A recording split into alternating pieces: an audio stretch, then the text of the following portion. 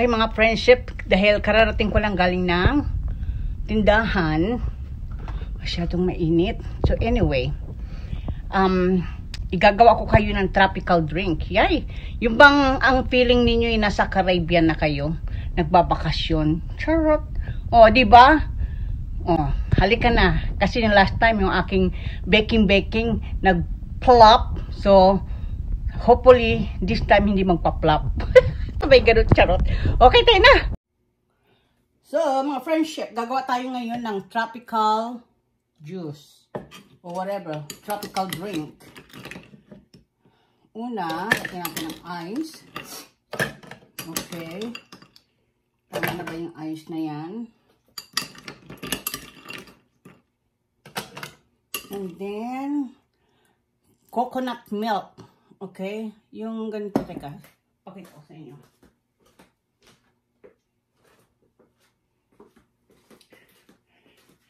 You can use this one right here.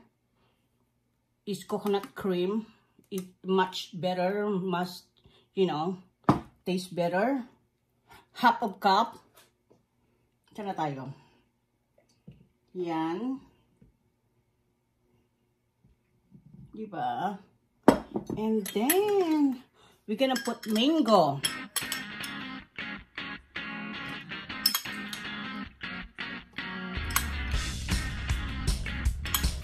Napakadali at napakasarap.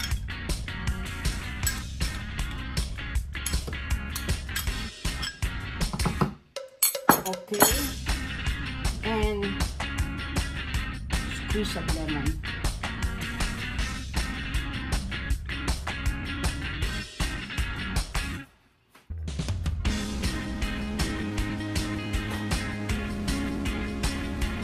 Yan.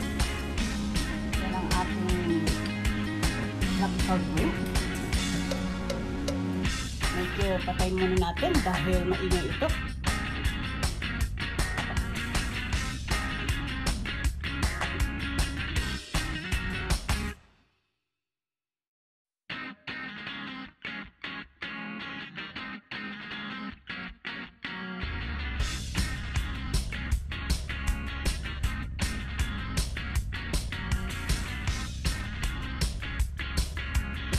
So, natapos na ang ating drink.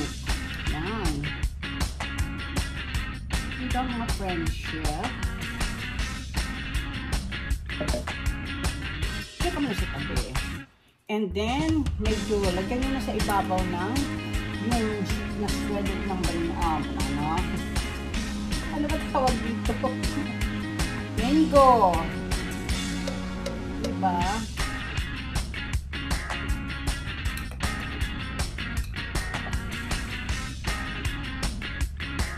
Wala. O, diba? Meron na kayong tropical drink. Ayan. Diba mga friendship? Medyo ganyan-ganyan lang tayo kasi nakapambahay tayo eh. Yummy! So, let's start po sa ating ibang flavor naman. Dito sa banana. We're gonna use couple of eyes.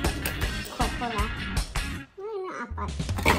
Para maging malapot siya talaga. And then, we're gonna do half of cup of coconut milk. Ito. Hindi ko kayo magpupurot ng guarantee 100%. Sabay ganun. Charot! Then, we're gonna put our banana, okay? Ayan.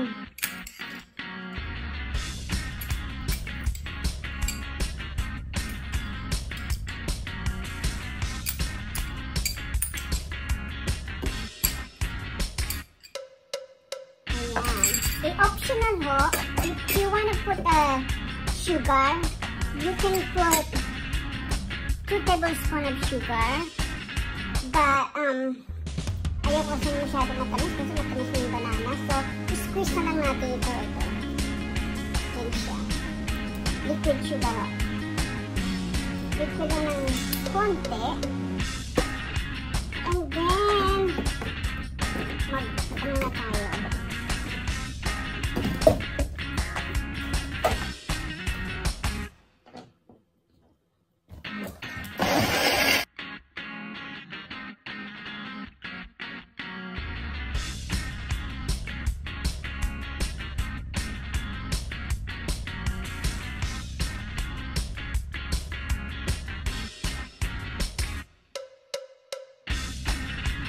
So, tapos na ho ang ating drink. Ito na, sasali ko siya. Ayan. Meron na kayong tropical drinks, di ba? Para kayong nasa Caribbean. Oh my God, it's so yummy. Ito na ba po? Kalahati lang ng ulo ko nakikita ko. Galing ako ng tindahan ka kasi siya muna. Okay. Napaka-simple. Is banana at coconut milk. Hindi mo akalain ng coconut milk pwedeng gawing juice, di ba? So, coconut milk, yung cream ang gamitin ninyo. Dahil mas malasa yon.